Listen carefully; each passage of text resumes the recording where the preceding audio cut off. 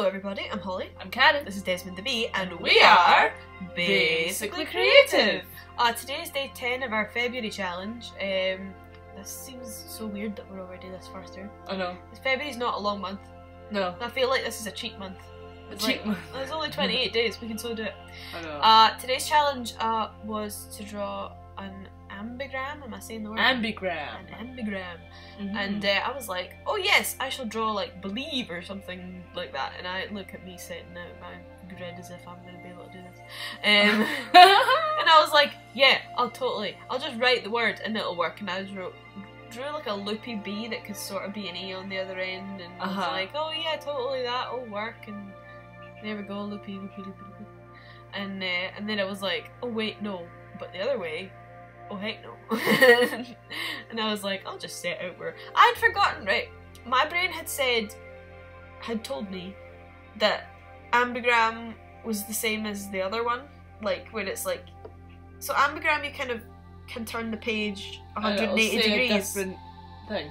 Or the same thing. Or the same thing, yeah. But I had thought it was supposed to be like backwards, like a reflection.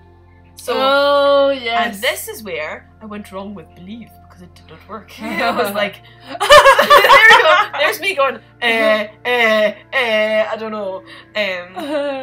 Also, it should be pointed out that the reason I sound weird is because I have a cold.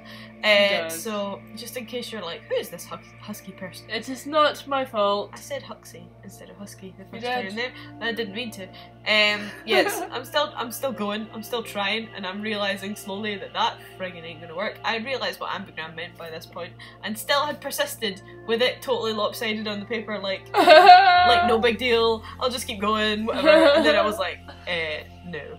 Oh. So here's me trying to like rub it out and try again and no and no and no. It just didn't friggin' work.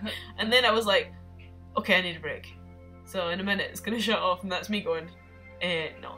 Like I can't. So then I just thought of a word and I was like, orange lion.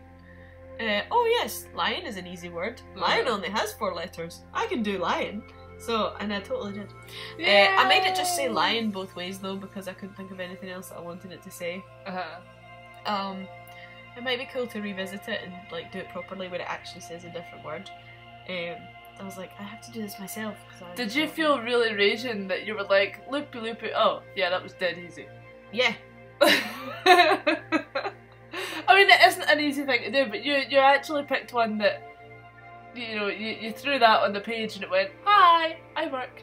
Yeah, I know. Well, it actually, yeah, well, the reason I was angry at it was because I'd done it so wrong in the first place, that it was so unbelievably incorrect. I didn't even know the meaning of the word, and I was like, because I'd looked it up on Pinterest when that moment when I was like, and I was like, this is going well. I did it! Look, it works! Look at it, it works! It was basically what that little hand dance was for. I see. And then I was like, I'll just keep the orange and liberty.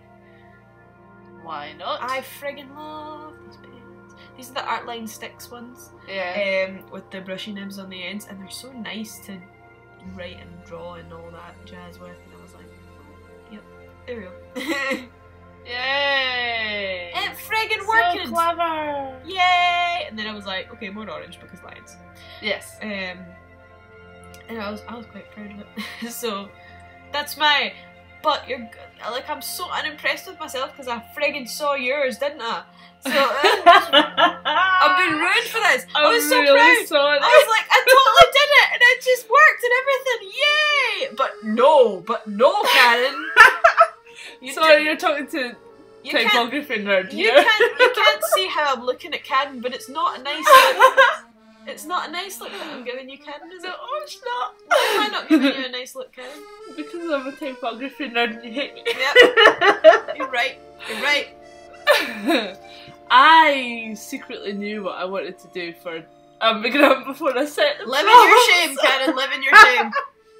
I was like, I'm so doing this. So, you know, yeah, little shout out to the old DP. Yay! Yay, David Parkland, yay! Yay for David Parkland! For David Parkland. We're doing the round. We are. You must buy this book if you have not bought this book. There will be links in the description. This is fabulous. I have guilt because I haven't read it yet. Sorry, David. I will though. I will. You must. I must. Absolutely. It's on my list of reading things to read this year. It's on my 2017 book challenge. Yeah. So I will read it, David. I promise. Yeah.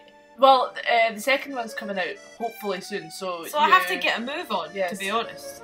I have the great need to read the second one. Yeah. So desperately do I need this. I so hate you for this. What? I hate you so much.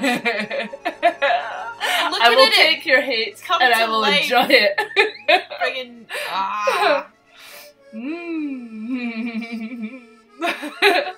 So yeah, I actually. But do you know that way when I was doing it, I was like, yes, this is coming together. Yes, I like this.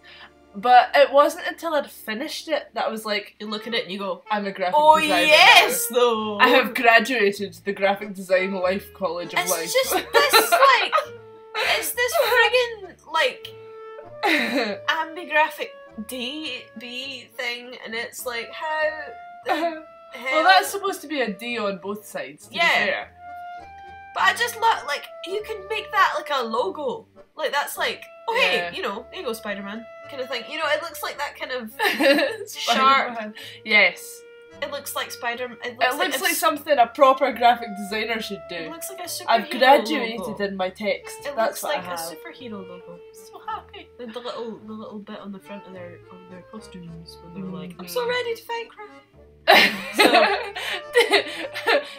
Karen's fighting. David is now a crime fighter. Yeah. With his Karen's book fighting bad graphics one letter at a time. One letter at a time. That was Totally lost it in the middle there, and then I brought it back at the end. You did. You totally did. Oh, that clearly a dog did a thing, and I had no idea. My setup is wobbly just because it's wobbly, and Karen's setup is wobbly because of the intervention of animals. Yes, and children. Mine is just wobbly because it's a stick on a bookcase. Yeah. It's literally wobbly. I could have totally cut all this out, to be honest, but it's kind of nice to see the process, especially with something like this. Yeah, it's fun to watch, to be honest. For me, anyway. Okay, I love to do it. What fine liner did you use? I used my Faber-Castell extra small. I think it's 0.3 or 0.1. It is 0.3. Oh, 0.3. That is really toty. Yes. That'll be Sophie showing me her angel feather that she found on the way home from swimming. She thinks Charlie Brown left it for her.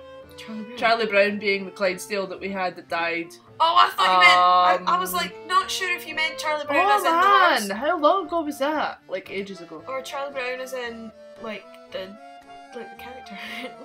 No, Charlie Brown the Street. Clydesdale. So yes, I gave David a little message and was like, what colour does this need to be? It needs to be a colour, give me a colour, damn it. And he was like, okay, so dark purple. And I said yes. So, clearly it cut out. I did actually draw an enormous spade at the bottom.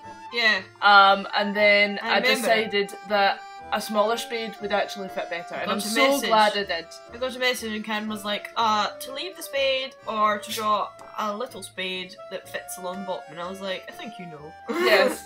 I think you know which choice. Yes. You're just having a break. Yeah. There's one of the characters in the book, Skifarg, he is a demon who is trapped by one of the other main characters inside a spade, and he uses it kind of like a broom, and I love it. I want to know this because I have a thing with spades. I'm like, you know, this is the only spoiler I will ever allow you to give me. Does the spade get to hit people? Because that would be my favourite thing. If he just, oh hey, an enemy, smash. Karen's losing it, and I don't understand why because I haven't read the book. No, just read it. Okay. I can just imagine that. David, comment below. Do people get hit with the spade? Yes, no, maybe. I'm demanding this answer of you. Oh no, that's so funny. What am I using, by the way? Winsor Newton ink. Yeah. It's Winsor Newton ink. Yeah, it is. The drawing ink. I totally fluffed up the spade. You did. I did. And then I was like, oh no, because I thought, I'll be able to dilute black, sure. It'll be grey. It wasn't. It was black. And I was like, no! no! And then Kitchen Towel came to my rescue.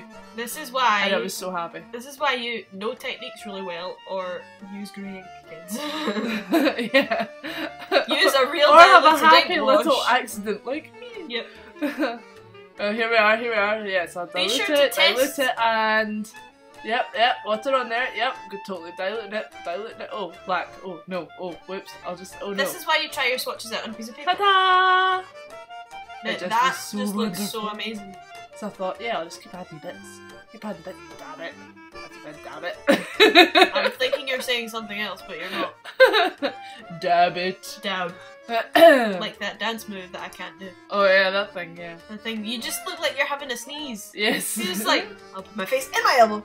Yeah. So anyway, we're coming to the end. So I've been Molly. I've been Cannon. This has been Desmond the Bee. And we have been Basically Creative by David's book.